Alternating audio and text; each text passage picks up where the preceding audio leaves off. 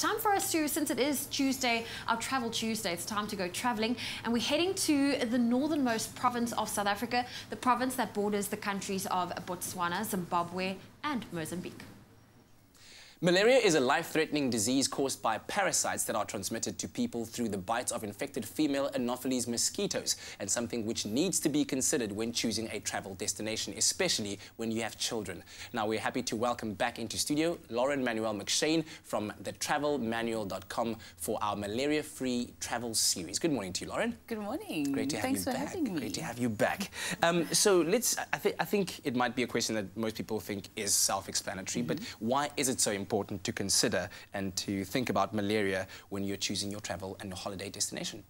Well, I think as adults, you know, it's a no-brainer. If you're going to a malaria risk area, you take the necessary prophylaxis, you deal with whatever possible side effects there are.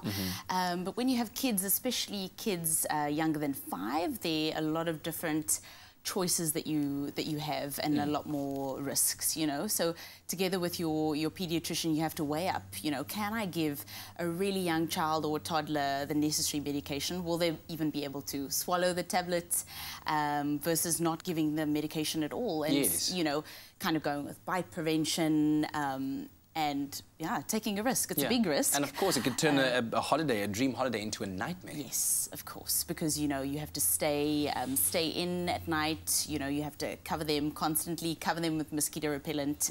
And if you don't have, you know, the extra protection of the medication, I think you get a little paranoid. Yeah, I can totally understand that. So now, beyond being malaria-free, the travel destination that we're talking about today is the Waterberg. Yes. What is it that makes the Waterberg or the Waterberg such an attractive travel destination? Oh, well, if you're a bush lover, Limpopo and the Waterberg in particular was just, it's an ideal bush location. So, you know, you have the usual game drives and horse riding safaris, and nights, you know, next to the fire. Oh, wow. And you storytelling around the fire. Totally. And you know, you can hear, well, where we were, you could hear horses galloping while you having your dinner in the evening, and rhinos kind of missioning past. So it really is, you know, you get a lot of that bush magic in the Waterberg. Fantastic. So, what are some of your top travel tips of traveling to this corner of the world? So firstly, I would say that you can't miss out on Ant's Nest, which is perfect for families. It's actually the one place where we could do game drives with a child. Yeah.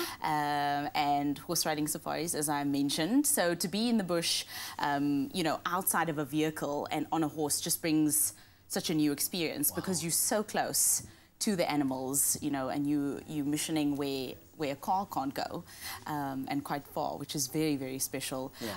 And then and you get the private dinners. You know, it could just be you and your loved one if the kids are being looked after, and And that was only one. That was only one of the things that I actually want to tell you. Already there was so much in that one. It felt like the whole experience itself. Go ahead, please tell us more. Tell us more. So if you, aside from, you know, even if you don't stay there, I would say go and visit, find out more about the Save the Waterberg Rhino campaign.